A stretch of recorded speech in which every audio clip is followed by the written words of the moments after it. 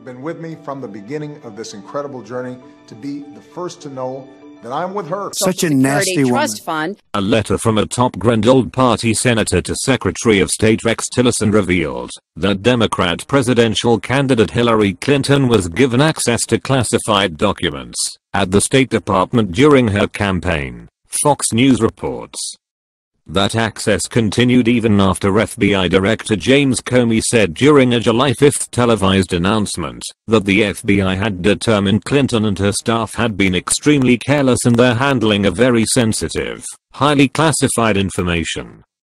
Senator Chuck Grassley, an Iowa Republican and chairman of the Senate Judiciary Committee, revealed in the March 30 letter that Clinton had negotiated access to classified documents for herself and her staff after her 2013 departure from the Secretary of State's office.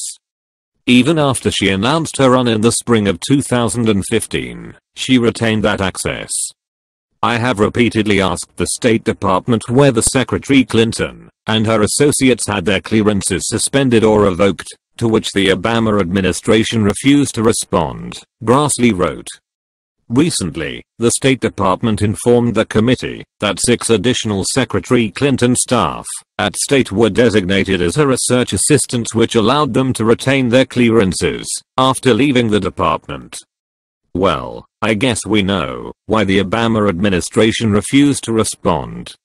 Any other government workers who engaged in such serious offenses would, at a minimum, have their clearances suspended pending an investigation, Grassley added, according to The Hill.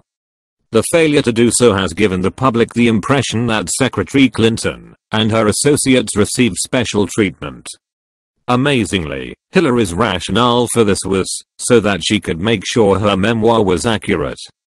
Yes, that's the reason sensitive documents were put in the hands of Hillary Clinton, America's foremost homebrew server specialist, and a woman whose campaign manager fell for a phishing scheme.